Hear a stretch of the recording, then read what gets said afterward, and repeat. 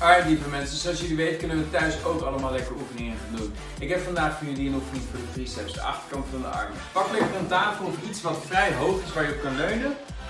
Je zet je handen er plat op, voeten zet je onder je. Je moet je voeten eronder zetten. Vanuit hier zakken we naar beneden en je duwt jezelf uit. Je zakt naar beneden en je duwt jezelf uit. Let erop, kijk goed naar mijn knieën. Wat ik niet doe, is dit. Maar ik zak naar beneden, gebruik mijn hele voet en ik duw me weer uit omhoog. Hele voet, duw me weer uit omhoog. Ander belangrijk ding waar je op moet letten, de schouders. Kijk goed naar mijn schouders. Denk aan de ballonnen, die blijven altijd laag en die duw je uit omhoog. Wat er niet gebeurt, is laag en omhoog. Schouders laag en omhoog. Net zoals met de squatjes doen we 20 herhalingen bij het ontbijt.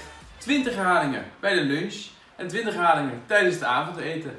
Merk je dat de hoeveelheid herhalingen te veel is, doe je er gewoon wat minder.